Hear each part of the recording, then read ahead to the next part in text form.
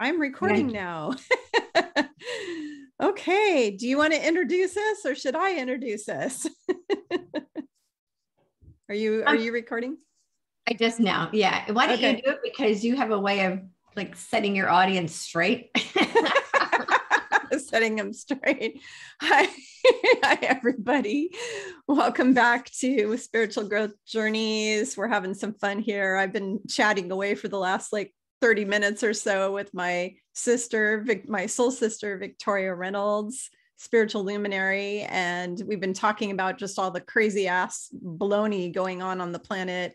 Science stuff going on, and the fact that they post the science studies on the Epoch Times and the normie people or the sheeples, whatever you want to call them. I don't care what you call them. People who aren't awake yet will look at that article and say, well, if that's true, it would be all over the mainstream news, which it's not, because they'll never report the truth about anything ever until they're completely hijacked and taken down. So, the other thing is about this is, they just had the convoy up in Canada and all that, which, went really well for the people up there, obviously, because they've let go of a lot of the mandates. There's BC is holding out. There's parts of Canada that are still holding out on the mandates, but it really, really, really worked.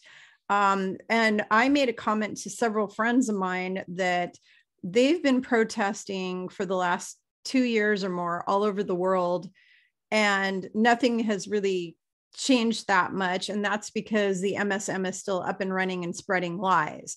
And so what I said is, you can do convoy after convoy and it's not going to change the narrative at all. And the reason why is because until the actual mainstream news gets taken out and the truth comes out, there's nothing you can do, because they have a total mind control thing going on. It's all like MK Ultra mind control. And as long as they're doing the controlling and they're doing that, the spell over these people are like the Walking Dead. They're like the zombies. It's like the zombie apocalypse in real time, except it's the mind control of the MSM. So until you take them out of the picture, the world is still going to continue on in this horror that we're going through, which is the DS throwing out nightmare after nightmare situation to take us off of the ascension. Because many years ago, these psychopaths had their future technology that they were able to look into, their Project Looking Glass they've had since the 1940s, I believe, or something. It was given to them by the bad ETs, by what are called the Nebu Greys. They had this technology and they saw that we were going to ascend, and they have gone out of their way to sidetrack our timeline over and over. I'm one of many light workers on the planet that have spent the last 10 or more years shutting down bad timelines over and over and over again. They keep throwing off the timelines, and then they keep sidetracking us off of ascension. So how do they do that? They bring you into a 3D fear frequency. So they take you down. So Victoria and I have been chatting about all of this, and we're just going to have a little conversation. And when we come on here, it's like we're talking on the phone to each other and just having a conversation about all this. But with you listening, you all get to listen into all of this. And so what do you have to say about this, Victoria, about all of the event after event that they keep throwing into the pot to take humanity down into this fear cesspool to block our ascension? What do you know about this? What do you think about this that you want to share with everybody? Well, yeah. So all of this is to block the ascension. And this, but where we are right now is what was prophesied 2,000 years ago. Mm-hmm. And we know that. And so now we're here in the ascension process. It actually started in the 1960s, but it has now built to the point where we're now ready to birth this new reality. And so they've been doing everything they can possibly think of to keep us in this fear vibration. Yep. It's almost like the collective of humanity has been MK Ultra in a sense. It's in this mind control of fear, whatever the name, whatever the label is for it. Mm-hmm. It's that there's this mind control of fear because as long as they keep us traumatized, that keeps us from finding the true loving essence of who we are. So the essence of every human being is the essence of love. We are actually born loving, compassionate beings. Yes. If they can keep us in fear, they can keep us from connecting to our true loving essence. And in fear, we're much easier to control. So these beings discovered thousands of years ago, they could use fear as a means of control. And trauma, because when you're traumatized, you're easy to manipulate. Right. But that exactly, which is why they keep throwing these traumatic events at us, world wars, these global viruses, things like that. So it's all about traumatizing us. And so even using this one, I've never actually talked about, but there was a belief for a very long time, and still is in some fundamentalist religions, that you've got to beat the hell out of children. So these were beliefs that were created to traumatize us as children. So I grew up with the belief that a child's spirit and will needed to be broken in order to get to God. So that abusing kids was actually a part of the religion I grew up with, right? Yeah, mine as well. In my religion I grew up with, parents basically can beat the crap out of their kids, 24/7, and it's okay and it's good. Yeah. So that's an underlying belief that was created through our belief systems to keep children traumatized and under control.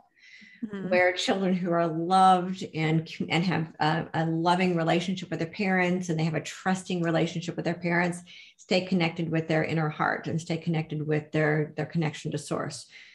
Unfortunately, our systems, our education systems, and the media systems, the television, all of that television is continually feeding kids this trauma-based narrative to keep them separate. So everything that's existing right now is to keep us from connecting to our true divine nature. Absolutely. And connecting to our heart. So everything that exists right now has been to prevent the ascension from happening, because once we are able to rise up above all of that, they can't control us anymore. Right. And, before Victoria and I came on, we were talking about the fact that ascension happens through your heart chakra. It has to do with your heart chakra opening up and connecting with your third eye and your crown. And that is partly why all of these children, all these teenagers and young adults, and even adults are passing away from myocarditis like crazy. In fact, once you get diagnosed with myocarditis, you have 5 years at most to live. That's what they say, unless you get a heart transplant. And the thing is the reason that they put that into this thing is because they put stuff into that thing that caused the myocarditis, is because it's another way to block your ascension. Because if they cripple your heart and they destroy your heart, you can't, they believe that you can't ascend. What these psychopaths don't understand is all of these things that they're doing are not going to stop what's coming, because you can't stop this ascension. It's happening whether they like it or not. And as long as and I tell everybody this, because I have people call me crying. I have women crying saying, my husband's not awake. Is he going to ascend? They're like really freaked out about whether or not their family members are going to ascend. And I give everyone the same standard answer. It's like, is your husband a nice guy? And they'll say, yeah. And I'll say, of course he's going to ascend, because 6 billion people actually will be ascending. And it's all of the decent people. And if you're just a loving person, if you're a normal, nice person, no matter what those evil suckers try to do to you, they will not block your ascension. Your soul is always going to be able to ascend. And from what I heard on several psychics videos, the good ETs have some sort of, I was listening to Marina Jacobi, and she said that they have, the ETs already have prepared a frequency that they're already started sending, and that they're going to keep sending us, that as long as you're a loving person, as long as you're a nice, person, that whatever they put into you, that thing, it will be completely healed. And is what they're saying. But she said, you have to not be fear-based, because people who are fear-based, third density, narcissists, not nice people, mean people, rude people, disrespectful, hateful people, murderers, killers, pedophiles, all these evil, rotten people, they will not be ascending at all. And they will not receive those healing frequencies. Right. Well, the other thing that people need to keep in mind as well is that, because there are going to be people who are transitioning out, who are loving beings. So let's not go into, why did that person die? Remember that every soul has its own path. They're life contract. on a soul choice to not ascend in this particular round of the ascension. It doesn't mean that they can't come back and continue the process. But so if you have a person who is a good person, who is a loving person, who is a spiritual person who dies in the next year or two, it's not because they didn't deserve to ascend. It's because it's also every person is on their own soul path. So it's really important people don't get sucked into that as well. Well, so thanks for bringing that up. So I've been getting new information every day lately from our boss. We have the same boss, Yeshua. And what he told me was that, basically the people who are really good people who are leaving right now, he said some of them are leaving because they already did what they came here to do. Right.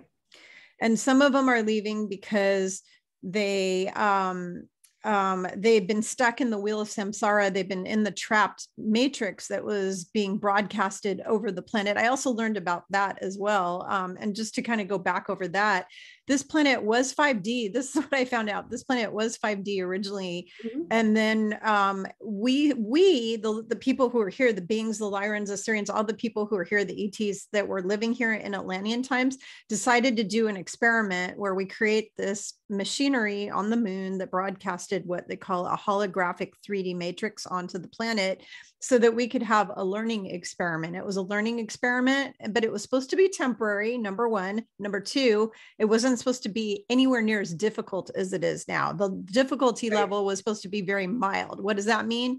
That means 80% good, 20% bad, like events, bad things in your life, negative, stuff, right? Just so you could have like a learning experience. And so it could be fun and interesting for souls to come here and to do that. Well, 11 to 12,000 years ago, the Draco came and hijacked that entire program, and they turned it into 80 to 90% bad, right, and 10 to 20% good. Right. And so instead, and then they locked it down so that your soul couldn't leave. They created a prison. They put us in a quarantine and made it so when you die, your soul gets trapped in like a net. It goes to false light, and then you get sent right back into what I call a wheel of samsara, and you're suffering and suffering. You're getting raped and pillaged, your village burned down, and you're burned at the stake, and you get diseases and you die and plagues and on and on and on. And then you come back over and over and you do the same thing over and over and over, because those evil creatures suck the loosh of all the trauma and all the fear and all the suffering of humanity, that we are their food, we're their batteries. And so they create that so that when we're suffering, they drink that, they eat that as that's their food. Okay. That's what they suck. So what I was told is, going back to what I was saying, is the people who are leaving now, some of them are people who are just tired souls that haven't been to heaven in 20,000 years. They've been, or 12,000 years. They've been stuck and they've been recycled for 12,000 years over and over and over again. And they just want to go home. Okay. They're just done. They want to go home. Some of them have already completed their contract. And what I was told are the ones who are good beings who are tired or they're done with their contract are actually ascending. When they're going to die and leave just because they're done here, like, because remember, there is no real death. Okay. Your soul goes on forever. This is just a car you drive. It would be like, okay, I used to have a Nissan, and then I went and got this car, and then I went and got a Chevy, and then I got a truck. Every time you're on a planet, you're driving a different, what is this, avatar, whatever you want to call it, vehicle, so that we can get around on the earth. And so there really isn't really death. The whole death thing was created to traumatize us. Right. That was another system created by these psychopaths to traumatize humanity. This whole thing that your family actually dies and da da da da da. So all of the people who have been checking out since they took down the grid, which was in December 2019, all the people who've checked out since then, if they're a good person, they actually got to graduate and ascend when they left. Okay. So the ones who aren't ascending are the 3D people, the people who are not nice. They haven't learned their lessons. They haven't graduated the program, and they're stuck. They will go somewhere else that's 3D, where they will play out their little scenario for another 26,000 years until they're ready to ascend. So if you have family members, don't get scared and think, oh God, my mom, she's such a good person and she's not ascending. That's not fair. Actually, she is. She gets to graduate, because how Yeshua did it is he did it through death, right? He was put on the cross and he ascended. But while he was here, and this is what he told me, he said, all of you were supposed to ascend with me 2000 years ago. He said, I was actually teaching you how to do it. And he said, my book that I wrote, which was destroyed by the CABAL, he had his own book, which taught you everything you needed to know to ascend. Everything in there taught you how to ascend. And that book was destroyed. And so he said that there's two ways to ascend, either through death or in our human body, which we're all doing. All of us light workers and all of us that are here, we're doing it through our body. But the people who are our family members, who we really love, who are really decent, nice people, who are very heart-based, loving, like your grandma or your mom or whoever, if they're a loving person, they also, when they died, where their physical body died, because there's no death, they got to go home and they ascended. They did. So that is what I got. Well, and that makes perfect sense, right? I think the concern that people have is that their loved ones won't ascend in physicality. Mm-hmm. That's why thank you for that clarification, because until fairly recently, that wasn't even a conversation. Right. It was just people die and go to heaven, right? Right.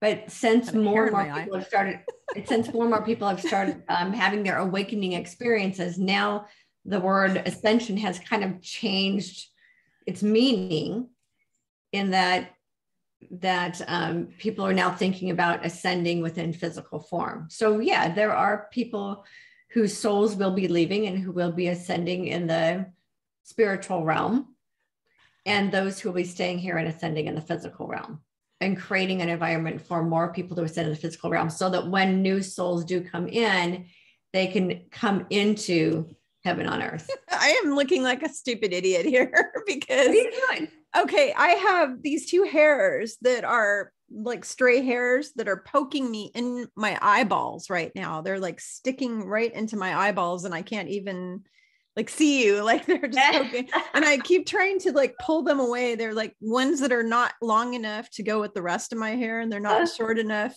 to stay here. So they're poking me in my eyeballs and it's like, I can't even function. It's like, oh, that's so annoying. It's embarrassing. I'm so embarrassed right now, but that's okay. Sorry, people. I'm being a dork. I'm being a total dork right now. Sometimes I get one like right here, right? Yeah.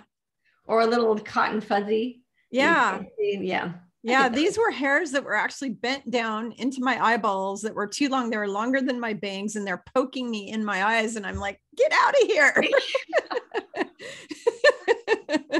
Anyway, sorry about that. I'm having a bad hair day. Oh, well, we all have them. I don't know if you noticed what I did to my hair. Yeah, I did notice. Actually, I didn't say anything to you, but I was like looking at your hair and admiring it and going, oh, wow, she cut it and she changed it and it looks so beautiful. It's very vibrant. It really, the color is bright. I like that the color is really bright. And it brightens you up. She didn't do anything with the color. Oh, okay. Well, the cut though is really nice for you. It flows really well. It's beautiful. Good job. Yeah, yeah, she did a good job. So this is one of my viewers sent me an email and said, oh, can I cut your hair? And I hadn't cut it for like 6 months, but I was just waiting to see. I was like, you know what? I just got the guidance to just wait and see and not do anything with my hair, and it's coming in longer and longer and longer. So I went to see her and she took a ponytail and just chopped this big chunk off and threw it in the trash.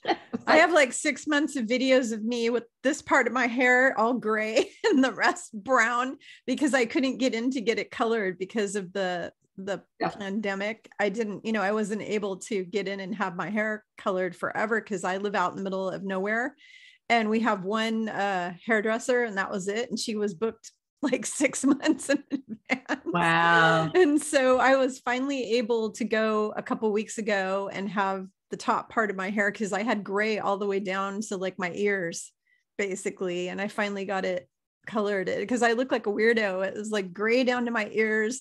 And then the rest was, colored. So I'm like my grandma. My grandma kept she kept her hair. Her hair was the same color as mine. And she kept it that color literally up until she died at age 90. I think she finally let it go gray like a year or two before she died because she came down with Alzheimer's. She had Alzheimer's. So then she let it go gray, but until she had that happen, she always colored it. Oh, wow. So I have no interest in being gray yet. Maybe someday, maybe when I'm like 70 or something, but right now I don't want to be gray. No way, man. I get mine done. If you look really close, you can see a lot of gray in there, but I still have kids at home. I don't want to look like a grandma when I don't even have grandchildren. Absolutely. I'm with you on maybe, you don't know my mother-in-law. She dyed her hair and up until she died in her late 80s. Yeah. Mm-hmm. She did let it go once. She's just out of curiosity. She's like, I'm just curious what my hair looks like. So she let it grow out. She said, I don't like it. She went back and got it dyed. I was thinking of doing that when I couldn't get into the hair salon. I was like, maybe I'll just let it go. And I'm sure all the women who are listening to this, because a lot of my clients are my age and older, they're 50s, 60s, 70s, 80s, my clients, and women, mostly women. So anybody listening to this, I know you're in the same boat. But for me, it's like, I don't care what other people think about whether I have makeup or I don't, or what my hair looks like or what it doesn't look like. I don't really care about other people because I don't have an ego like that. What I care about is how do I feel about myself? And and it's just, what do I like for myself is what it's all about. It's like, this is what I want for myself. I don't really care what you guys, I mean, if I went all gray, I wouldn't really care what you guys thought, so that's just where I'm at. It's all about me. What makes me feel good when I look in the mirror? I want to see some color. I don't want to see Snow White or gray or something like that. So, yeah, I agree. For me, it's about looking on the outside, how I feel on the inside. Right. I do not feel like an old lady. My kids are so funny. Mom, yeah, I feel really I'm like, I'm not old. Yeah. I got a good 50 years left. I'm just getting started. I am not old. And so for me, it's about projecting on the outside what I feel like on the inside. And I'm not old, so I refuse to look old. Now that I sidetracked us way off of our topic, and I apologize everybody, but like I said, this is just like a conversation, like we were on the phone or something, having a conversation. So this is the stuff we talk about when we're not on camera. Yeah, we talk about all kinds of goofy stuff. We talk about food, we talk about going to the beach and meditating, and just all kinds of stuff. So you're catching us in a real human moment. No. Yeah, we're very human. I'm not a God. I'm not God. God is God, and I'm Kimberly. So yeah, I'm just a person. Yeah. And that's what's funny because as I've explained to some people, I am an angelic being, and it's still having to explain to people that even though we are angelic, doesn't make us any less human. Right. We're still navigating the human experience, and that's just your soul. That's just the origin of your soul, which when I scan my clients, I give them a soul origin reading. And there's what you call not human, what is it called, mortal soul. A mortal soul is just like a human, like a normal kind of a soul that goes into a body. There's angelics, there's celestials, and then there's elementals. And the elementals are the fairy, the fae, the gnomes, the elves, the leprechauns, the dwarves, the whatever, the unicorns, the dragons, dragons, all that. Those are all the elementals. Those souls are created as an elemental. Why? Because they're multi-dimensional. They can go in and out of different dimensions, pop in and out anytime they feel, anytime they want, which is why when my husband watches all his hundreds of Finding Bigfoot shows, he watches all these shows where they're trying to find Bigfoot. And he said, how come nobody's ever found the bones of a Bigfoot? Well, they haven't found fairy bones either. And they haven't found gnome or elf bones either. Why? Because they're elementals. They don't live in 3D. We're in 3D. They don't live in our 3D. They can pop in and out and reveal themselves. And the people, just so you all know, people who are able to see them, because I have so many friends who can see them all the time, are people who are living in 5D. Okay. Their soul has already evolved to where they're in 5D, because in order for you to see them, you have to raise yourself up to their dimensional frequency, because they're in the same space that we're in right here and now, but they're in the higher density. So if you are already a really loving, pure-hearted, good person, then it's really easy for you to see them. Or at least upper 4D, because very, very, very few people are actually in 5D. 5D is Christ consciousness. Right. Very few people are in 5D. But in upper 4D, now, when you were talking at the very beginning about how this used to be a 5D planet, when this was a 5D planet, those were the beings that were here. Yeah, so, they were. They walked amongst us. Yeah, and Lilith was the guardian of them, and Lilith has been given all this bad rap. Oh yeah, they say she's satanic and evil, she was the goddess and right, but she was the caretaker of all these magical beings. And then she was given this bad rap by those who wanted to control humanity through fear, and turned her into the serpent in the Garden of Eden. That's sorry, sneezing here. That's the story of who she was, but she was the representation of the divine feminine when the planet was a 5D planet. Well, the patriarchal people stripped anything divine feminine, just like the goddess Bridget, just like, Mary Magdalene. They said Mary Magdalene was a whore. And they turned them into these. They turned her, this beautiful being behind me, that's Mary Magdalene back there. They turned her into a prostitute and a whore. Yeah. She was actually a very successful businesswoman who had lots of money and was really brilliant. And she was actually the head apostle. She was the head of all the apostles. Yeah, she was a healer. Yep. She was a healer. She was a magi, but high priestess. She was a high priestess in the ancient Egyptian mystery schools. She was a high priestess of Druidism, all that kind of stuff. Yeah, she studied. Incredibly spiritual being, and she wouldn't have been Yeshua's mate if she weren't an incredible twin flame. They're twin flames. Yeah. And so, but if you're creating a religion, right, and it's a patriarchal based religion that was created, that you had they bastardized his story and turned her into a prostitute. Yep. And if you read somewhere in the Bible, it actually says how one of the apostles was bitching and complaining all the time about how Christ always put her first and kissed her on the mouth in front of everybody all the time. I mean, that's like somewhere in the Bible or history, or I can't remember where it is in there, because I haven't read those chapters of the Bible in many years. I went through years of Bible study, and then I took a break from it when I found out that it was all a bunch of bunk. So I haven't looked at it since. That was, a long 20 years ago, maybe. The thing is that it actually, the apostles were bitching and complaining because she was a woman, and, it's like she was put at the head of everyone and she was a woman. And so that's in the Bible where they wrote their book, and they're kind of complaining about the fact that, Jesus puts her first and she's always, it's like, get over yourselves, dudes. Partner. She was his wife. Yeah. She also is in her hand in this picture. She's holding the Holy Grail, and it has light language written on it because she is the Grail. Right. She is the Grail. Right. She is the vessel. Yeah, exactly. Yeah. Bloodline of Christ. But that doesn't bode well for those who build religions in his name. So yeah, exactly. The people who are still indoctrinated into these religions that were created to control humanity, they can't handle this information. They go berserk and they say that you're a blasphemer and you're going to hell and all this crazy. But what they called him a blasphemer too. So there you go. Yeah. Well, I work for him, so I guess I'm equal to that. Whatever. He's the boss. Yeah. Yeah, it's the religions have done a number on people. It's another brainwashing vessel. So just so you all know, before the MSM, we had the brainwashing of the churches.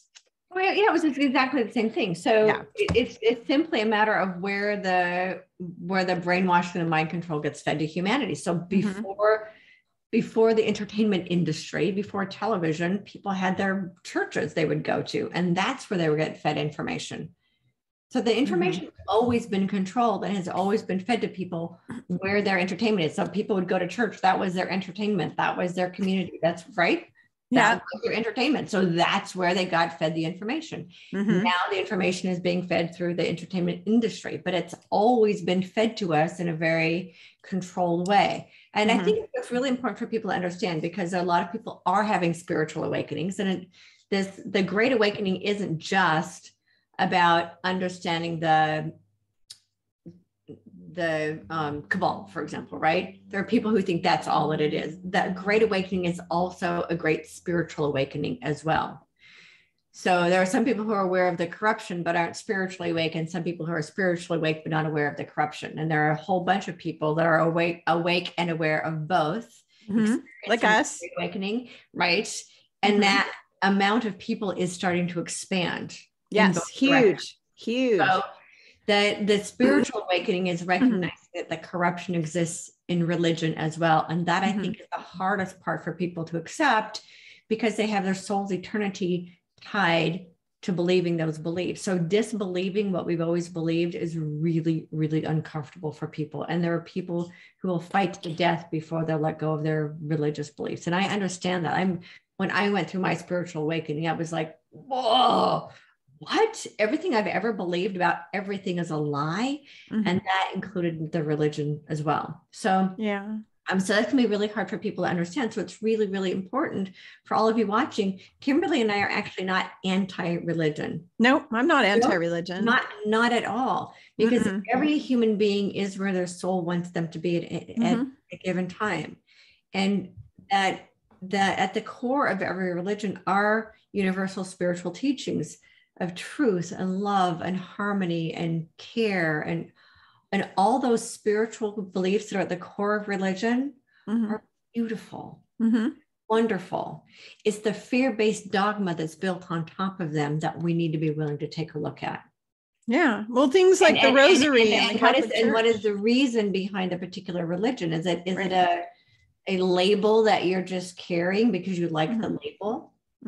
Or are you Christian because you really live your lives the way he lived his life, which is Christian means Christ-like. Unconditional love. Yeah. Christian means Christ-like. And if you're calling yourself a Christian and then turning around and judging everyone and telling people they're going to hell, not living, you're not a Christian. Living your life in that way. So, and it's not about a judgment thing. It's just to say, and also that a direct connection to source, God, spirit, universe, whatever your name is for God, that our religions actually set themselves up as middlemen to prevent us direct access to source.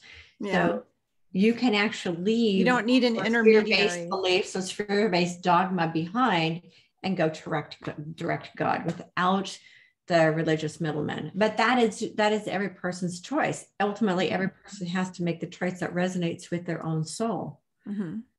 So we're not anti-religion. No, we're not. What we are is pro you listening to your own guidance. I'm pro teaching people how to connect directly with God. Yeah, that's my whole thing. Right in here, because God isn't out there. God's in here, inside of you.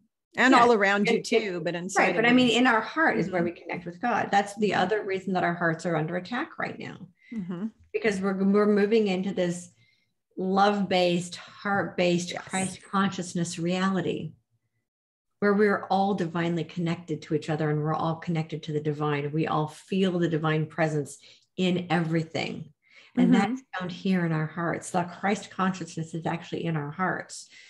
The divine Father is in the mind, right? The mind of God, God's plan.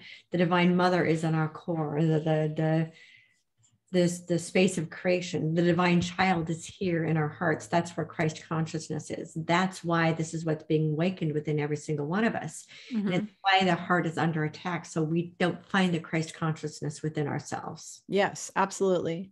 Absolutely. Thank you for explaining it like that. That's beautiful the way you explained it, because that's so true. Between the masculine and the feminine. Yeah. And that's why Jesus even taught to be like a child. Yes, be like a child. Absolutely. Here in our hearts. And that's, when children are small, they play with this exuberance, life, we might have joy. It's that.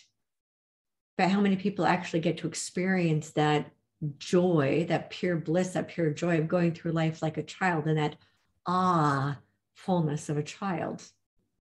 Yeah, absolutely. That's what we're moving into. Mm-hmm. That's why everything that's happening to us right now is to prevent our hearts from working to that full potential, because fear actually blocks our heart's ability. Mm-hmm. So we got to wake up and not allow fear to control us, and remember that the heart of Christ is actually here in our hearts. Mm-hmm.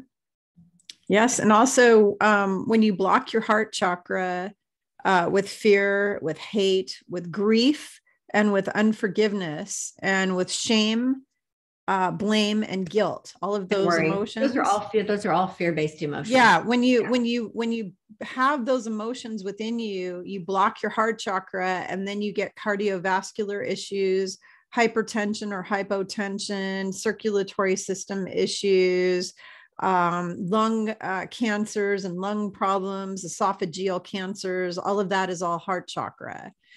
So that is because everything that happens to us emotionally hits your energy body first in the chakra system, and then it manifests as illness in your body. And so if you don't process your grief, I'm not saying don't have grief, because if your family member passes away, you're going to have grief, but you need to process it in a healthy, holistic manner, because if you leave it unprocessed and you bury it deep within yourself and you don't heal it and clear it and balance it, what happens is you will have a heart attack, or you'll have high blood pressure, or you'll have a stroke, or you'll have lung cancer, or you'll get one of those, respiratory diseases really easily. That's what will happen to you. So it's so important to be constantly processing and clearing and healing our emotions. And the biggest one right now for the world, Victoria, and everyone watching, is trauma. And all of our children's are traumatized.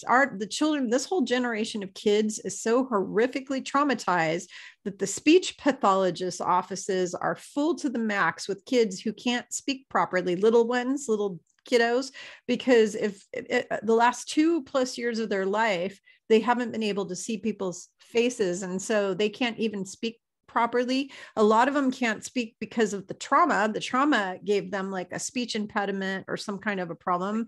I've seen so many kids when I was a kid whose parents beat them, and as a result, they had speech problems or speech delays or learning delays as a result. And that's what it's doing. And it's causing huge learning delays, huge learning disabilities, because of not being able to be in the classrooms for the last 2 years and have the instruction they need, just all kinds of things.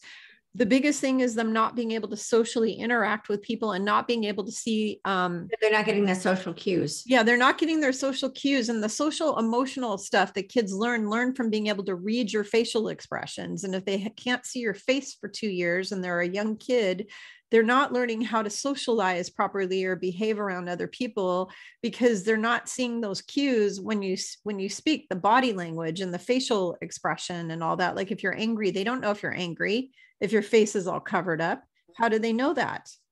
You know? Well, and even I think it's the CDC that puts out the notices that, that they've actually changed. Now we know it's because of all this, right? Mm-hmm. But they've changed the developmental age for things. So now they've taken crawling completely out of the developmental phase. They've changed walking from 12 months to 18 months. They've changed talking from 18 months to 2 years. So they've basically, instead of accepting, and this just came out a couple of days ago, instead of accepting that this is the reason for the developmental delays, they don't want people to know. They don't want to admit that. And so instead what they've done is just change the developmental calendar. The guidelines, they keep pushing the numbers to cover their asses. So children aren't learning how to talk. Right. My kids were both talking literally talking by the time they were 12 months old, which completely dumbfounded the pediatrician. Mine were too. And complete sentences by the time they were a year and a half. Yeah. But now, because kids can't actually see people talk, they're not learning how to talk. It's like trying to learn how to talk by watching television. They're not getting how the mouth moves and how the tongue moves to be able to develop those skills of talking. Mm-hmm. So they're not learning how to talk the way they used to. Mm-hmm. So And so let's not get into that, because I told myself at the beginning that we were not going to focus on what's wrong with the world. Yeah, let's talk about what we need to do. Focus on the solutions, because so let's give everybody solutions. Right, because it's one thing to recognize the issues. Mm-hmm. And here's what people need to understand. If all we're doing is focusing on the problems, we are actually energizing the problems. We're actually making them last longer. So when people ask me, why is it taking so long? What I want to say is, because you are focusing on what's wrong with the world. What we energize is what gets created. So if we're only focusing on what's wrong with the world and all of the bad things that are happening in the world, we are actually energizing that and making it last longer. As we get what we focus on. That is one of the laws of the universe, that we get what we focus on. So if we're only focusing on what's wrong, we're going to get more of what's wrong, what we perceive as being wrong, right? And there's also one of the laws of what you resist persists. Yes. So just pushing resistance out there. Again, that's what I focus on. We're going to keep, that's going to keep persisting. So we got to shift our focus off of what we all perceive as being wrong and shift it to the world we want to create. It's one thing to recognize it. Great. I see what's happening over here, and I'm going to shift my focus over into the world I want to see created. That's how we create it. When people are complaining about why it's taking so long, it's because of our own resonance that's causing it to take so long. When enough of us shift into loving, and enough of us shift into light, and enough of us create that in our world, the rest of it will have no choice but to be dismantled, because it can't even exist in our presence. So we've got to stop focusing on what's wrong with the world. So let me, I want to talk to everybody right now about what I see we should do to like fix this trauma situation. So every human on earth has been traumatized horribly in the last 2 years, not just the children, but everybody's been traumatized. I mean, that's why they turn it into a global event. They want to be able to control the entire globe. Yeah, because the more they traumatize you, the more they control you. So here's how you fix it. You need to be meditating every day. You need to either learn how to do energy work on yourself, like Reiki or chakra balancing or quantum touch or pranic healing, or Donna Eden's program is beautiful and incredible. You need to learn how to either do that on yourself, or you need to go to practitioners, because you need to start working on healing the trauma. You can do Psych K, you can do body talk, you can do QHHT. I mean, there's so many different methods out there for you to, I mean, there's a plethora. You will never run out of methods, and you just pick something that resonates. Go and read about it first and say, that doesn't resonate with me. Push it aside, look at the next thing and go, oh yeah, that resonates with me. Go and do the healing. And then once you've healed yourself, turn around and heal your kids. It's like, you got to put the oxygen mask on yourself first, because you can't, if you're not here, if you die of a heart attack because you're holding on to all this trauma, then your child's not going to have you around to fix them anyway. So fix yourself, and then go and get your kids to a Reiki practitioner or a Psych K or a body talk or something like that. Body talk works really phenomenal for children. They really love it. It works. In fact, that's used more on children than anything that I know of. It's just a wonderful modality, Body Talk International. I used it on myself to cure myself of hundreds of allergies. Allergies is one of the biggest things it works on, but it's very soothing and relaxing. They have your child lie on a table, and they would play really soothing, high frequency music in the background, and they use, essential oils and all sorts of different things, and singing bowls and tuning forks and all kinds of things that they do to help the child to heal. It's like a combination of a lot of things, but mainly talking to the child's body, or to your body. If you go there, asking your body, where is the energy stuck in the body, and what does the body want to reprogram it and transmute that energy and get rid of it. So that's one of my favorite go-tos for myself, for healing myself over and over again, is body talk. I have a practitioner that I refer people to, and she can do distance work as well as in person. But you can even go to the Body Talk International website to find a practitioner near you. And it's a really, really good one for children, because it's very it's non-threatening to them. It won't scare them. It'll make them very calm. It'll make them feel, really calm. Reiki is also really good for kids because they lie down and you're just flowing your energy over the top of them. So it's very soothing, to a child. It's not going to scare them. But those are some things. But the fact of the matter is we need to address the trauma, and how you do it is you use all the beautiful healing technologies that are on the planet. Get a hold of a Rife machine, get a hold of a Healy. There's all of these different devices you can use, energy medicine devices. I just got a Resitone 12 in the mail a few days ago. I used it. Yeah, I used it yesterday. I haven't received mine yet.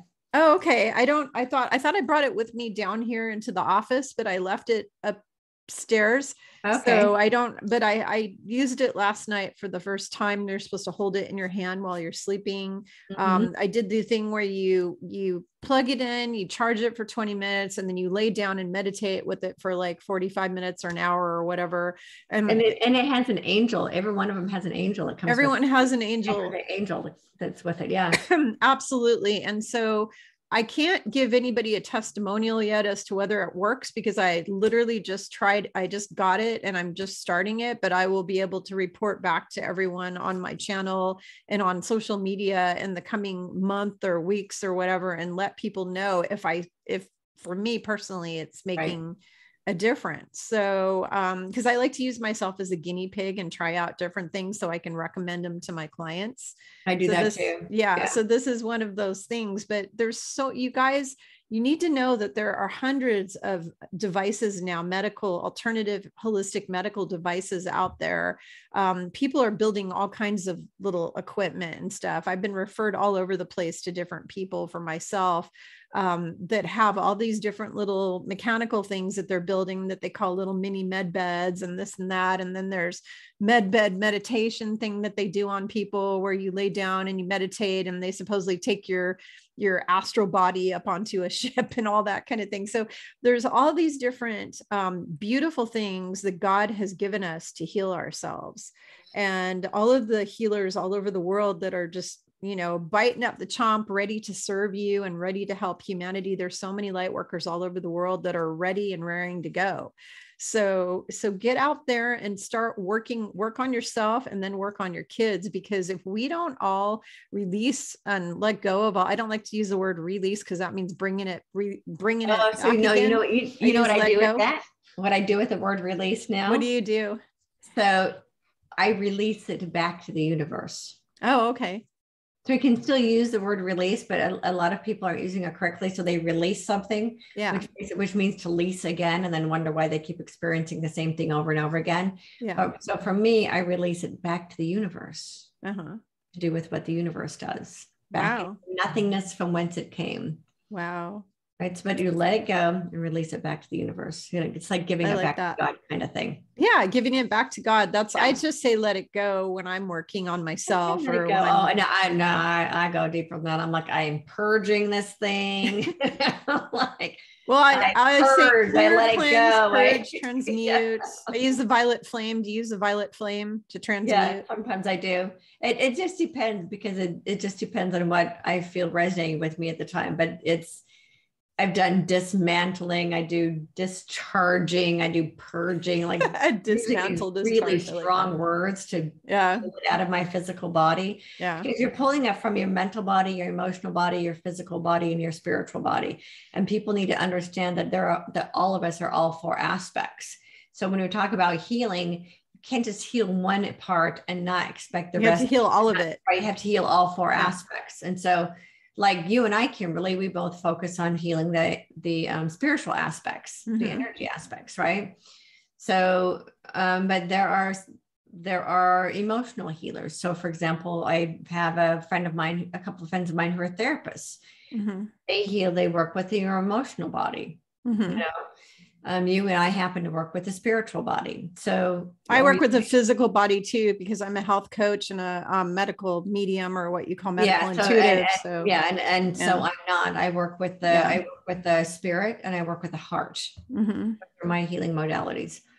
But there are people who are naturopaths and who are So it's not just one thing. We have to understand that. So there are people who go to the doctor to be healed, but if you still have emotional, mental, and spiritual issues going on, you're not going to heal the disease, because the word disease actually means dis-ease. It means being out of a state of ease. Our natural way of being is a state of ease. So if you're experiencing physical issues, it's because there's something else that's causing you to be out of ease. And fear causes that out of easiness, right? So we got to work on healing the whole being, the holistic healing with the WH. The WH. Right. Yeah. So it's about being open to finding, and not every modality is going to work with everybody, because every body is unique. Every body is different. So what works on some bodies is going to be worked differently than it works on other bodies. And it took me a long time to grasp that, because when I first had my spiritual awakening, started in 2008, I was like, the only modality anybody needs is mine. And I think a lot of people kind of go through that when they first have that, oh my gosh, this worked so amazing for me. And I kind of went through that. I'm like, why do I need any of these other healers? Because this worked. It worked for me, until I got to a point where I realized, okay, I actually need other people's assistance in different areas of my life. So my transcendence process worked for me for spiritual healing. But when I need physical healing, I need to go someplace else where that is their area of expertise. Yeah. But when I needed some help with some mental work, I found a therapist who uses EMDR, which worked beautifully for me. Yeah, EMDR is some good stuff. I mentioned that, and I don't know if do you know about my book that I wrote, my best-selling book, this one, The Real Fountain of Youth? Yeah. So I cover all of the different healing modalities in that book, because that book is physical, emotional, chemical, and environmental stress management book. So it's the whole body, mind, spirit makeover program. And I go over all the different hundreds of modalities that you can use to do emotional healing, physical healing, spiritual healing, all of that. I go over all that in there. So I talk about EMDR and all that, I mention all those. But there's so many different modalities to choose from that you can't sit in your chair and bitch and complain and say, but I don't know what to do, or I don't have anything. You can't do that. No bitching allowed, because there's so many choices for you out there of modalities that you can use. And if you don't do it, you cannot ascend, because part of the ascension has to do with healing all of our trauma. If you are still fully traumatized, and there was some, like, let's say there was a big solar flash, you may be leaving here. You may not be staying here. If you want to ascend physically, when I say ascend, you are going to ascend. Don't get me wrong. You're still going to ascend, but you're going to ascend through the body dies. This body goes bye-bye. So, because the trauma, the energies that are going to be coming into this earth in the coming months and next several years are going to be so extreme that if you don't eat a healthy diet, do self-care every day, meditate, take really good care of your body, keep your thoughts positive all the time. If you don't keep high vibration and you don't heal all your trauma and your dark side of your, do your shadow work, do your childhood trauma work, do all of that. If you don't do it, you will be physically leaving and then spiritually ascending through death of this vessel, of this avatar, because the energies are going to be too extreme for somebody who is totally traumatized and riddled with all kinds of these emotional problems. You won't be able to ascend. I've been working on myself for 36 years. 36 years I've been healing myself again and again and again and again until I'm clear as a bell. There was a point several years ago where my psychic friend said to me, "Oh my God, you're clear as a bell." That's what they said. And I said, well, good. That means I succeeded, because there were years where I was just a mess. I was a train wreck. I had people referring to me as a train wreck, and I had to heal that over and over and over again. And I did all that work so that my vessel is able to ascend in this. I'm able to ascend in this physical form. If you want to ascend in the physical form, you have to take care of the temple of the Holy Spirit. And if you don't do it now, then you will be one of those people who keels over of a heart attack, and then you're ascending, but it's going to be your soul ascending, not staying here on earth and ascending as a group and creating the heavenly 5D earth. You won't be here to do that. So it's really so for people to understand what Kimberly and I are talking about, that's all 4D. So for all these people who are talking about 3D to 5D, you don't spiritually bypass from 3D to 5D. Yeah. All of this work is 4D stuff. 4D stuff. Absolutely. So we're going up this spiritual spiral. I mean, some people call it the 4D bridge. It doesn't look like this. It's not 3D to 5D. It's 3D to 5D, right? Yeah. So if you think about crossing the bridge, you're actually going up this. But I refer to it as a spiritual spiral, because what you do is you go up a little bit, you take a step up, then you sit there and process. Then it's like learn, process, test. If the test didn't work, then you're going to process it some more, test. And if you pass the test, then you go up another stair, right? Yeah. So it's like going up a spiral staircase. Yes. When people say, oh, I feel like I fell down a level. It's like, well, no, you didn't. You're just still sitting at that same level, but you haven't passed not the test. I mean, I guess test is a good word for it, but you didn't integrate the learning. So you're going to sit at that level until you integrate the learning, and then you go up another step. Kind of like the DNA spiral that's getting activated right now. You know, we used to be 12 strand until the bad guys got a hold of us and put us down to 2. And now we're activating back up to 12 again. Yeah. That's a spiral too. We're going up this spiritual spiral. And then you get to the space of 5D. When you're in 5D, you pretty much have left everything behind that isn't pure love. You've left everything behind that isn't pure love. Go humans, go humans. And humans do it. And it's not, it isn't like, it doesn't happen instantaneously. It could, but it generally doesn't. Although, because there are so many modalities available now, it happens so much faster than it used to. You don't have to spend 30 years working on yourself like Kimberly and I did. Yeah. Because 30 years ago, all the modalities that exist now, they didn't exist. No. You know, now you can do it so much faster. Yeah. And I had to work very hard 10 years ago. So my guidance was telling me 10 years ago that people in the future would be able to move through it faster. There was a part of me that was like, oh man, that's not fair. Right. Right. We had to do it the hard way. So much work.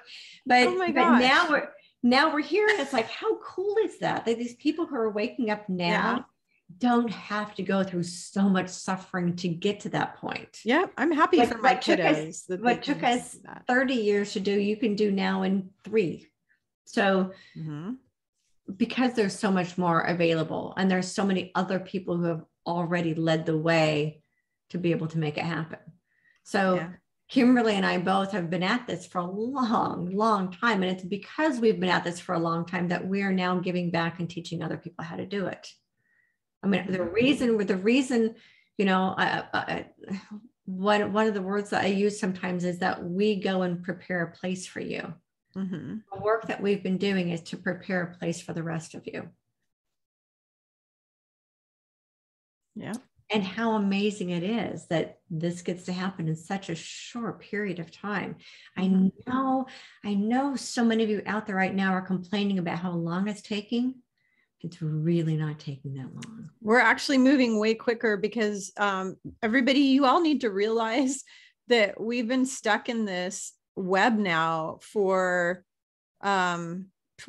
26 or so thousand years, if you go back to the very beginning of when we created the 3D matrix, but realistically, the bad stuff, 11 to 12,000 years ago. So we've been stuck in this for a long time. So when something takes thousands of years to create this horror, it's not going to reverse out overnight. It's going to take months, maybe years. And so we started the ascension process really hardcore during the harmonic convergence. Convergence. It was before. Well, no, there was one, not 87, but there was another one before that in 1962, 63. I've been told 63. Some people say 62. Right. But that's when love returned to the planet. That's when love, and that's why John Lennon wrote that song Imagine, you know? Yeah, for that. And he wrote it in the 5. And that's when the dark started fighting back. So that's what the Kennedy assassination was the dark saying, oh. Well, and they killed Lennon too. They killed John Lennon, and he wrote that's when love started flooding back to the planet. You know, Mother Earth sent out a emergency call. Love started coming back to the planet to rebalance it. Mm-hmm. And so that's when the darkness started fighting back. It was like, oh crap, it started to lose control. So that the ascension isn't an overnight thing. So what's been happening though the last couple of years is light speed compared to what was happening before. Yeah, absolutely. Yeah, this seems like, especially the last 2 years, a lot of people feel like it's Oh just my dragging God. on and on and on and on. But honestly, all of it, just in the last, think about all the people, like all my clients who come to me say, oh, Kimberly, I literally just woke up 2 months ago, or I woke up 4 months ago, or I woke up 6 months ago. Do you know how many millions and billions of people have woken up just in the last 2 years? Yeah, I get those too who say, I just woke up. What do I do now? And I'm like, yay! Yeah, I know. Yay! First of all, celebration, it's like, Congratulations. yay. Right. Yeah. Yeah, they get a party for their effort, because it's not easy to get out of a dark, controlled mind spell. Right. That's And not so now easy. let's get to work. Mm-hmm. Now what we get to do is our soul's work. Yep. And it's not easy in the beginning, having to go through the Mm-hmm. disbelieving process, but in my case, I call it the transcendence process, but it's so incredibly rewarding. Yeah. I always say I was born awake, but then I've gone through different levels of awakeness. So when I say born awake, I mean born spiritually awake. Mm-hmm. But then the political stuff just came to me within the last 10 years or so. Like the religious, about the religions, Mm-hmm. because I was hardcore Catholic. I mean, I was in church every Sunday and doing rosaries and teaching in the Catholic Church and doing all that. So like I woke up within the last 10 years to the antics that they've been doing for 2000 years, and all the naughtiness and evil, or I shouldn't say naughty, like evil, like pure evil that they've been doing. Right. The fact that they burned and murdered 300 million women as witches. They killed like 300 million women. 300. Yeah, and you know what they say, that because I was having this conversation with someone a couple of years ago. He said, oh no, that didn't happen. They were just burned in effigy. I'm like, no, they actually were murdered. They killed 300 million women. Yeah. Yeah. Some of them during the Inquisitions, some of them, they said they were witches. And the reason why is they would take their property. Those were all women who they were powerful women. Yeah, they were either powerful, or they were healers, or they were teachers, or they were teaching spiritual stuff, or they were, or they had an opinion. Yeah, or they had an opinion. Or the main thing was, if you were beyond childbearing years, then you no longer had any value. Yeah, killed a lot of older women. They, you're old, you're done, we're going to just kill you. And they would take their land, take their money, take their possessions. Oh, and they would have to run and hide in the woods. And then that's when they were called a witch, because they had to go live off the land to survive. So they were hunted them down. Yeah. Awful things that have been done.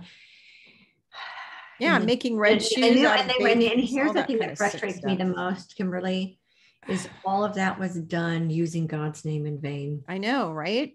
In the name of God, they said. Like, what about all the indigenous people that they raped, tortured, and murdered and killed in the name of God, bringing Catholicism to Central America, Mexico, South America, all of the islands, all the different islands, the Hawaiian Islands, the terrible things they did to the Hawaiian people. Up in Canada, they're now saying that there's 500,000 graves of indigenous children that were sacrificed by these psychopaths. Yeah. And here's my issue with all that. The number by the 10 Commandments, the first one of the 10 Commandments is do not use my name in vain. And every single one of those cases is a case of using God's name in vain. Mm-hmm. It's not saying God's name. It's actually using God's name in vain. Yeah, like saying, I'm going to murder you in the name of God. God doesn't kill. God is unconditional love. So basically you're breaking all the universal rules immediately when you're doing that. Yeah. Anytime you do something bad and you're doing it in the name of God, you're basically blaspheming God, because God is love, and you're breaking everything. You're breaking all the rules. So I get really irate about all this stuff, because, just the hit, because in past lives, I was the victim of a lot of their baloney. So, I think a lot of our viewers probably were too. Yeah. They all get stuck in that cycle. Well, in my case though, because I'm already an ascended master, in my case, I didn't get stuck in that cycle. But for me, it was about volunteering to come and play those roles at a soul level. So I didn't get stuck in the karmic cycle like other people did, but on a soul level, volunteering to come in. I wasn't stuck in a karmic cycle. I volunteered to come in, but I have been murdered. But that in wheel of past lives samsara for that you religion. talk about, that a lot of people get stuck into. So there are some of us who actually volunteered to come in. Yeah, I've only been here 6 times. The people who are stuck in samsara have been, when I do readings for people, I can see the people who are stuck in samsara because they've had hundreds of lifetimes, hundreds. I've only had 6 previous incarnations, which isn't enough to be stuck in samsara. And the last time I was physically in a body was 2000 years ago. So, yeah. No, I can tell you when the last time was I came here, because I come here whenever humanity needs help with the freedom movement. Yeah. So the last time I was here, I was a Jewish sympathizer. I was rescuing Jewish people during the Holocaust. Oh, during the Holocaust? Oh, awesome. I actually have a lot of clients who that was their past life. So and I got murdered for that. Yeah, of course. That's what they do. That's what they do. When my son was a little boy, he was having past life memories of being like a bald guy, like an older soldier, like a sergeant in World War II, down in the ditch, fighting the Nazis with guns. He remembered fighting the Nazis. He was like a US soldier. And when I did a reading on him, like I did a scan to figure out what was all about. What I got is he was from New York, and he was a US soldier, and he was in the trenches is the word, was in the trenches fighting the Nazis. And that's how he died. Actually, he died fighting the Nazis in that life. Yeah. So, yeah. A lot of those souls are the ones that get, I don't say recycled, but I guess that's kind of what it is. They get stuck in that karmic cycle. All those people that have died over and over again in all these various wars. Yeah. It's really so, but I can tell the people when I do readings for people, I can tell who is stuck in samsara just by the fact that because all of the light workers who purposely came here to free the planet from tyranny, we've only had 2 lives, 3 lives. I've done readings for people that this is their first time here. They've never even been here before. Okay. Oh, that's cool. I think that's the case with my daughter. My daughter came in pretty clear. Yeah. And they came here specifically for this event that's going on, specifically for the event. And we call it an event, but it's really several year period. And I keep trying to tell people, because there's so many people. Well, it is an event. Yeah, it is an event, but it takes many years though, because a lot of people think Ascension's an instantaneous thing, but it's not. It's a many year process.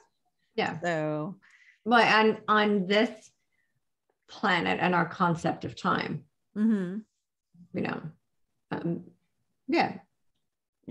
it's a process, but it is still an event. The Great Awakening is the guidance I was getting at the beginning of 2020, before even COVID. What I was told is that an event horizon was occurring. So in the spiritual realm, call this an event horizon. I just got tingles all over the top of my head when you said that. That's what's happening right now. That started in 2020. I'm still getting them. It's like weird tingles, like, the event horizon. Yeah. Isn't that cool? Yeah. Wow. I never heard that terminology before. I know there's a movie called Event Horizon, but I never heard that term used for Ascension. That's cool.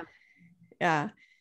So that's where we are right now. And so as dark as it looks, it's actually really quite extraordinary, because what's happening is the darkness is being exposed. It's all being exposed. And everybody thinks that everything that's been going on the last several years is bad, or 2 years, I guess, is really horrible. But actually it's the opposite, because if this stuff wouldn't have been brought out and revealed, then we'd be still stuck in the same baloney for another 26,000 years. So it all has to come up. And when it's coming up, it looks gross and disgusting and horrible. And like, whoever knew that there were millions of tunnels underneath the earth where they're trafficking little babies and children and teenagers and even adults for their organs and, all of that kind of stuff. Who knew about any of that? And that's been going on for now. It certainly became heightened. It became expanded since the discovery of stem cells.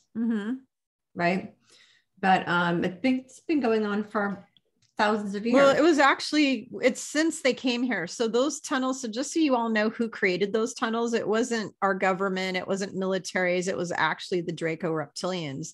They created the tunnels 11,000 years ago when they came here because they're reptiles. They live in the dark. Okay. They're kind of, they don't like the light. They live in the dark. They live underground, just like the mantids. There were some bad mantids that came here too. And the grays, a lot of those creatures, they don't like light. If you shine light on them, they run away like grays. That's why grays always kidnap humans at night. You never ever hear stories of people being kidnapped by a gray in the middle of the daytime. It's always while they're sleeping at night, they're dragged out of their bed, or at night. It's always under darkness. Why? Because those creatures have these really big black eyes and they can't handle light. They cannot tolerate a lot of light. And they are dark. They come from the darkness, pits of hell, basically. And they created all those tunnels. Those tunnels were created by all of these dark beings, and they've been there for a really, really, really long time, thousands of years. And they were already harvesting humans for food. We basically have been their farm. This is what Yeshua told me. It was kind of a hard lesson for me and made me vomit, like really sick. I was really sick for a few days after learning that all of us are basically been their food for 12,000 years, that we're like a farm to them, and they just pluck us up. They just take whatever human they want, whenever they want us, and they eat us, and they like people while they're still alive, because then you have they terrorize you first. So you release adrenaline into your blood, and then you're more, it gives them more of a high or something when they eat you fresh or whatever. But and then the blood of all the kids and the babies, that they take, it gives them their life, whatever. So they've been doing this for like 11,000 years. It's horrific. When I first found that out, I was sick for, I don't know how long. I had to do a lot of clearing on myself, because every time I've learned all of these things, I've had to do massive clearing, because I am a very loving being. I just vibrate in a frequency of love all the time. And when I get that information, it just makes me violently sick. Right. It's horrible. It's like, oh my God, I'm living on this. Why did I come here? And then I ask myself every time, why the hell did I come here? This is hell. It's hell. Why did I come here? And then I'm like, damn it, I volunteered. You came here to help. Yeah, I know. So the 11,000 years ago, I just wanted to explain to people, that is the story of the Garden of Eden. Yeah. It's the parable of the Garden of Eden. That's when fear came to our planet. It's when fear came, and it was them. They were the fear. It was them. Yeah. So fear came to the planet, took us out of the garden that we lived in. The whole planet was the Garden of Eden. The whole planet was a garden. Mm-hmm. And their reptilian god is the snake in the Garden of Eden, right? Mm-hmm. Yeah, and that's what they worship. It wasn't about wisdom that drove us out of the garden. Part of the story that we've been told is that ignorance is bliss, and that wisdom causes suffering. That's a story they told us at the very, very beginning. Yeah, it's a lie. It's a lie. Yeah. And that, but that's what that entire story was created to keep us one. And then that's when the divine feminine got blamed for all of man's issues, right? To put the masculine above the feminine. And we lost our connection to our divine mother, who is, again, necessary for that heart that's in all of us. So that the truth is hidden in all of our stories. And that's what the story of the Garden of Eden actually is. It's a parable for what happened on our planet. Now, on a soul level, as souls, we agreed to experience the contrast. Souls knew when they were coming in that they were going to experience the contrast of light and dark and fear and love. But that time is over. So what I was shown about 12 years ago, when I first had my spiritual activations, Kimberly, one of the first messages that came in was that Earth is a learning planet.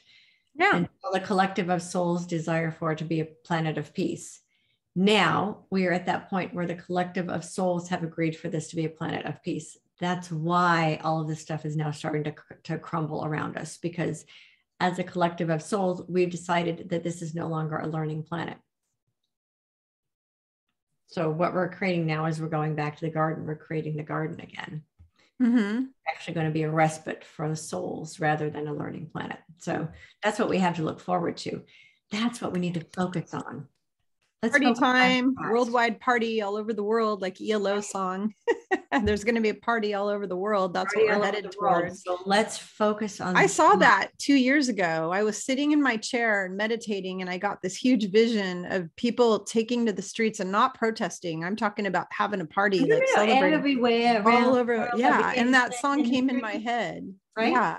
Yeah, that's actually coming. We're gonna have that. I would say maybe by the end of this year or 2023, definitely. Humanity is being set free. Yeah, definitely. 2023 is going to be amazing. In fact, the Chinese feng shui, qigong astrology, he uses the Chinese astrology guide that I posted a while back on Facebook and on my YouTube. He said, because the cycles go in the Chinese astrology in 20-year periods. He said that the period we're ending a bad one, and 2023 to 2043 is this really good, positive, all good, like all really good energy. So we're at the end of the cycle of the 20-year really bad, crappy, horrible energy. So we're starting into this new. So 2023 on everybody is going to be really amazing. But this year, all the governments will be collapsing. The money system will be collapsing, possibly the education and schools. I hope big pharma and all of the drug thing is going to go bye-bye. We're hoping for that. Yeah, because they're all intertwined. It's all evil. They're all intertwined. So all of our systems are going to be collapsing. So for people who don't know what's going on, that is going to be very, very scary, because they're going to have their comfort zone pulled out from underneath them. For those of us who understand what it is, this is really a beautiful thing. Absolutely. Being set free we're being freed. Freed from our bondage of slavery. Yeah. We're being freed from the bond, because we've been slaves for 11,000 years. Yeah, we've been slaves and nobody has known it.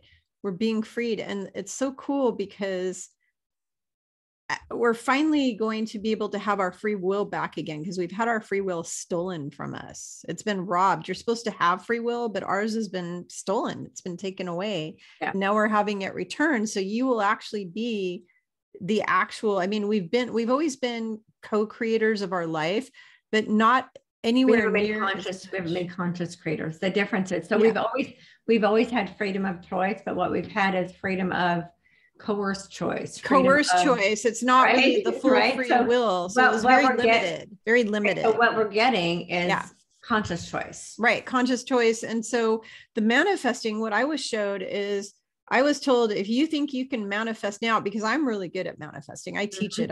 In fact, my daughter and I are creating a manifesting course together, because I really want to teach people these concepts in a class kind of a situation. But I've been a really expert manifester for probably 20 plus years of my life. And and I was told by my team, they're like, if you think you're good now, wait till you see what's going to happen. Wait till there's no resistance. Yeah. When there's no resistance. Like I'll be able to put my hand out and go, ooh, ruby in my hand. Boing, there's a ruby in my hand. Like those women in India. Did you ever see the video of those women in India that learned the stuff that Jesus was teaching to manifest, where they spit rubies and emeralds and diamonds out of their mouths into their hands? Yeah, I haven't seen that. Yeah, there are these women in India. There are these people who practice like alchemy and really ancient manifesting and creating kind of like things. And these women like create diamonds and rubies and emeralds and sapphires in their mouths, and then they spit them into their hand. Oh, wow. So what do they do with them? I don't know. I just saw this video a long time ago, and I don't even remember all the thing. I was just blown away. I was like, wow, I want to do that. That's so cool. You know, I would love to say, I want a chocolate fudge sundae, and boom, it appears on my plate. Wouldn't that be cool? But I think we're headed more to that kind of thing where we can create with energy. We can like actually design and create physicality, like physical stuff with the energy, with our mind, you know, using telekinesis and telepathy and all these different things. We're headed in that direction. That's Eventually part of the 5D reality. That's part of the 5D reality. So when you go back to, how Yeshua walked on the earth and he said, you can do these things and more. That's what he was talking about.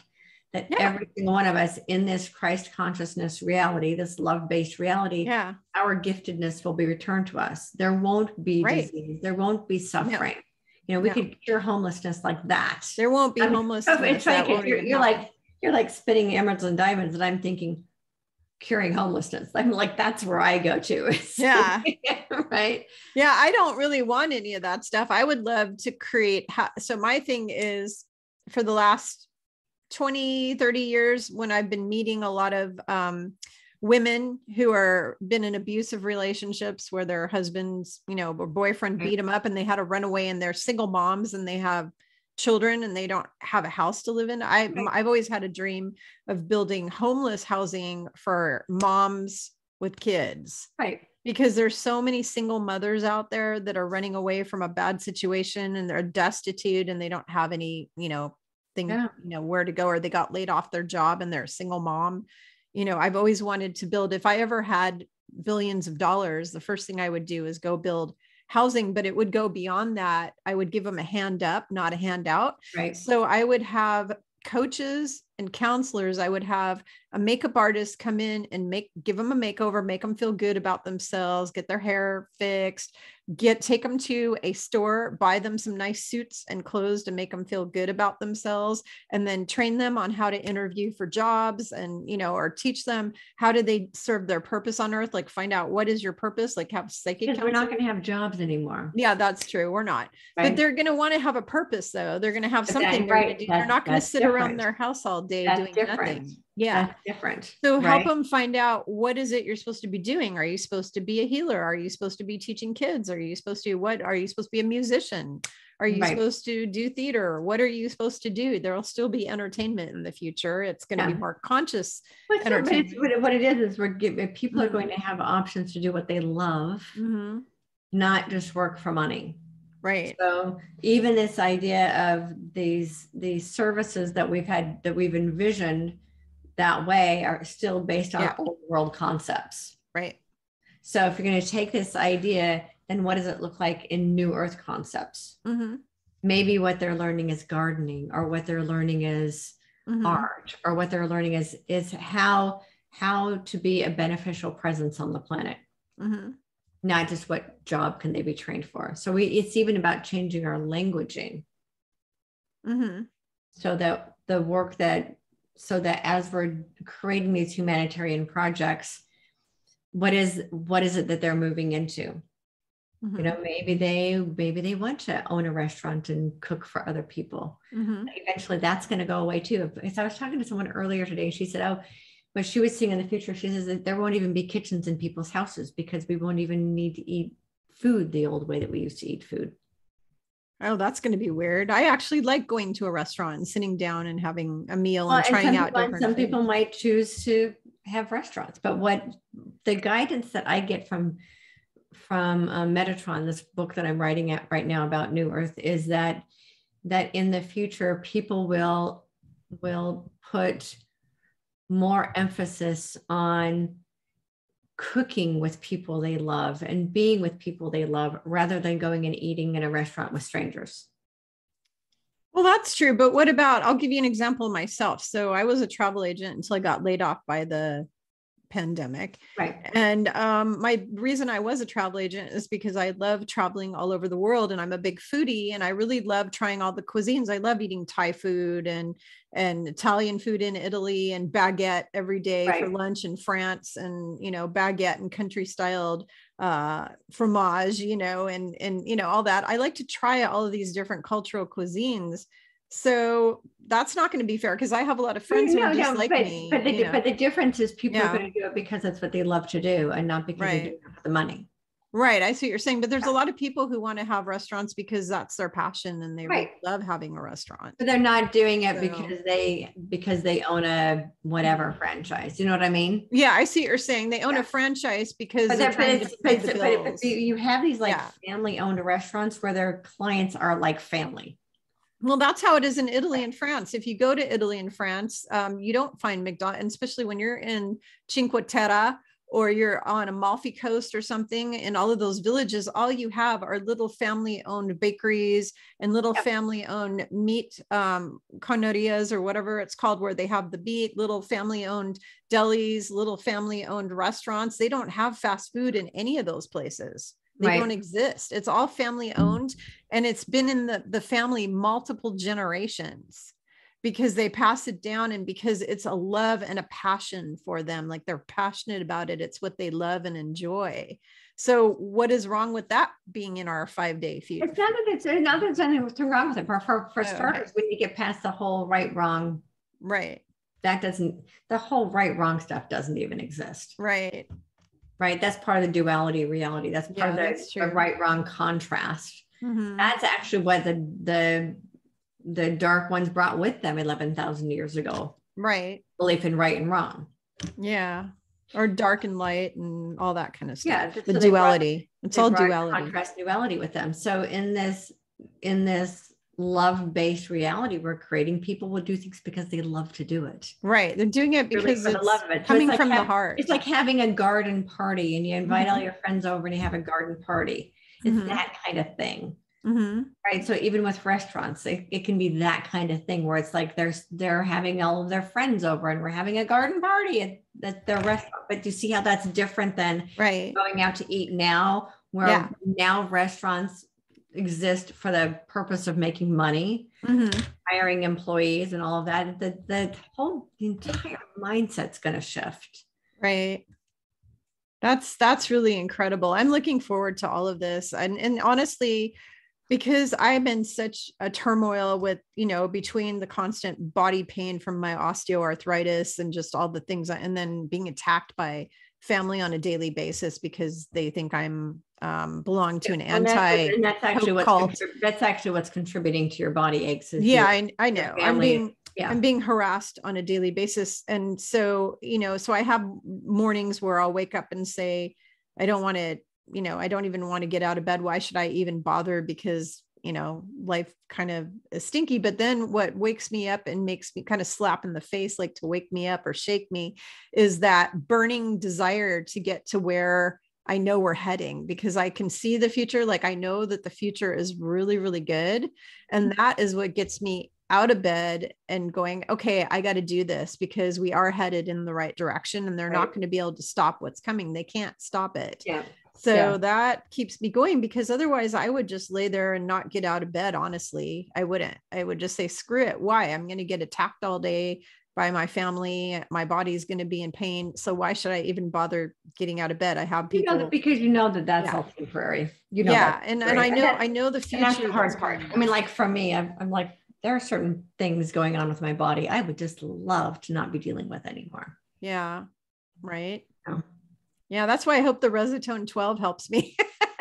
That's me too. I'm like, I have tried everything under the sun for psoriasis. If that works for me, I'll be singing its praises. I had several doctors tell me there's no cure for my osteoarthritis and degenerative disc disease, because they're both degenerative, not inflammatory. And because I'm already on the anti-inflammatory diet and supplements and this and that, but when your joint is like in my hand, I can't even use my left hand anymore.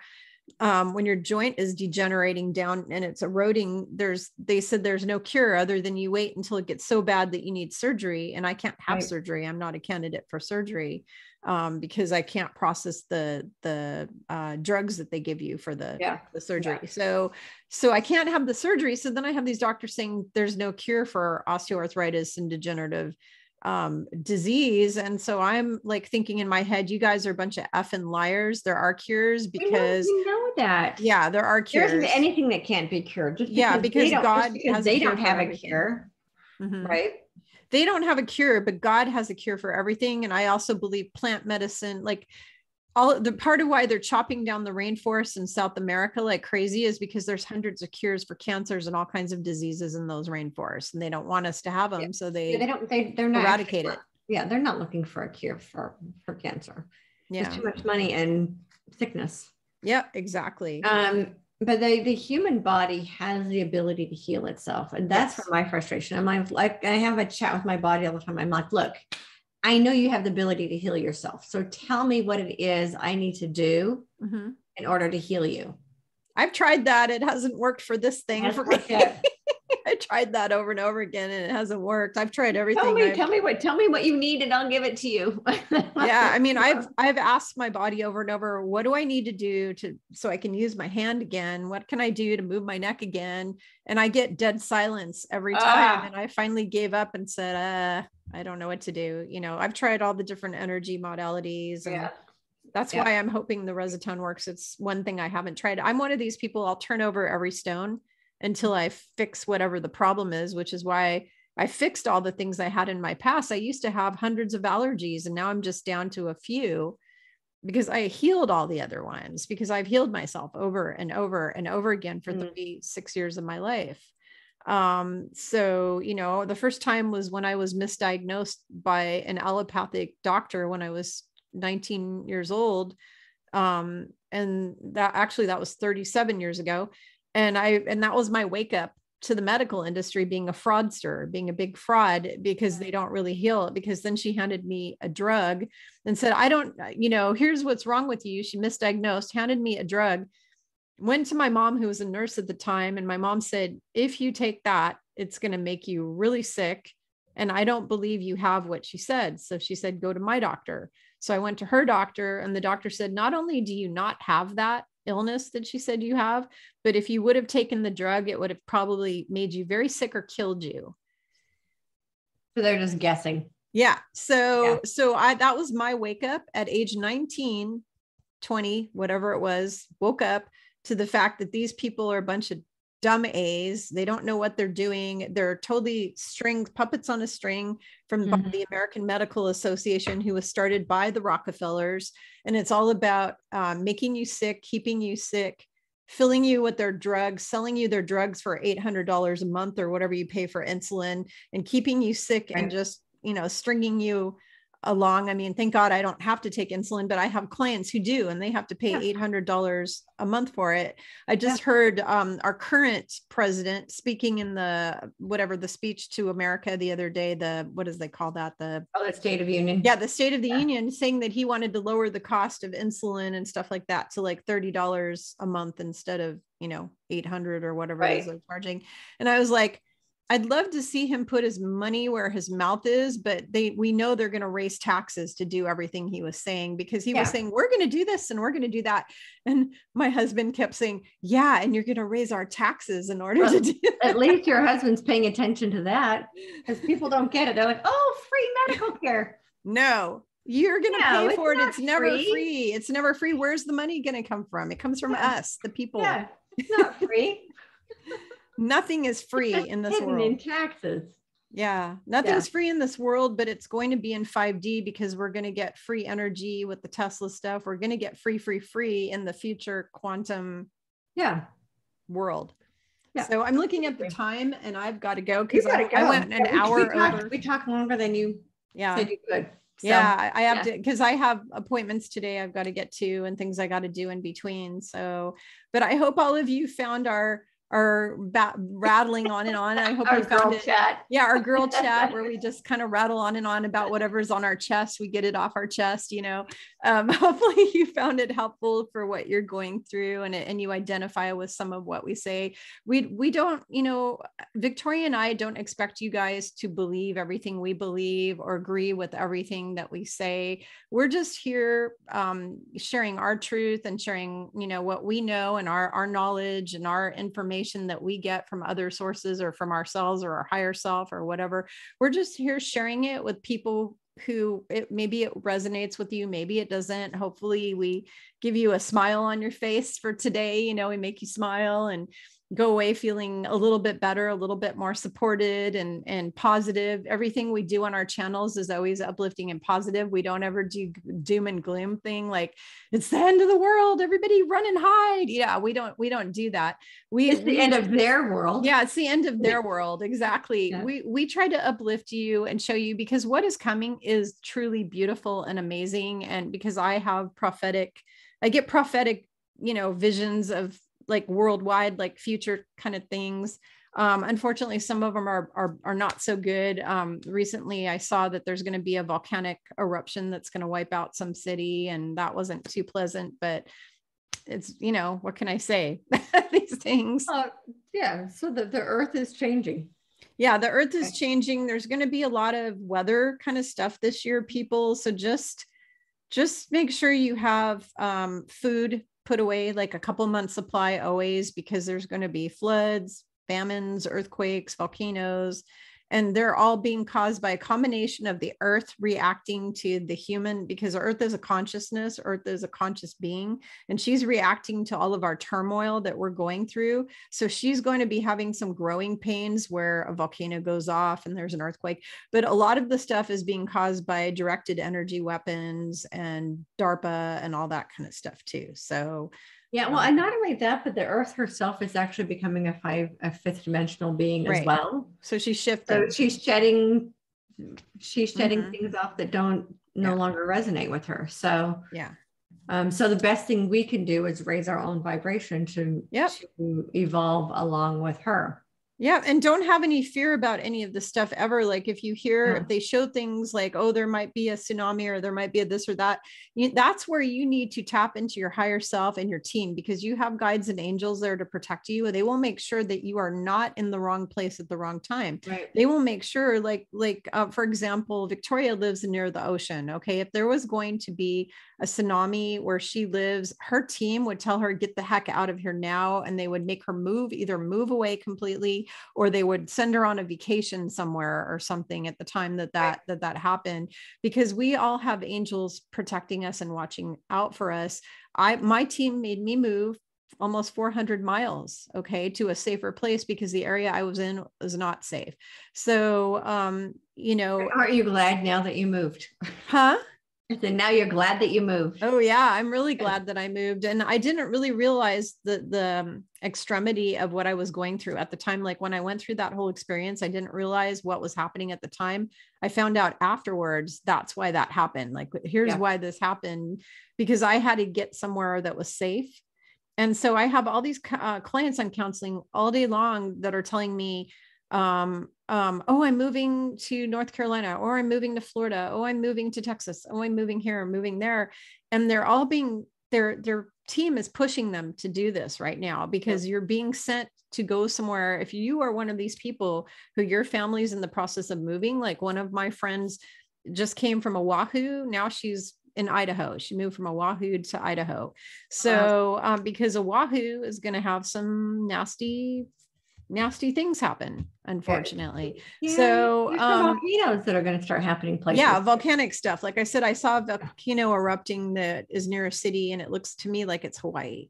But it's not the big island. I'm guessing I'm picking up Oahu. So if you know anyone who's on Oahu, tell them to get out of there, because a lot of the Hawaiian people, the indigenous people, are actually getting the heck out of Oahu and going to Maui, going to the Big Island, or going to Kauai, because those islands are going to be fine. But Oahu has a lot of trafficking, a lot of dumbs, a lot of both drug and human trafficking. It's like the epicenter of that for the Pacific.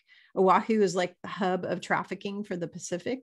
So there's going to be a lot of major stuff happening there. So if you know people who live in Oahu, you may want to consider recommending to them to go to one of the other islands, or to come back to the mainland, because some seriously nasty stuff, according to the kahunas, like the high priestesses of the Hawaiian religion, there's some nasty things that are coming for Oahu.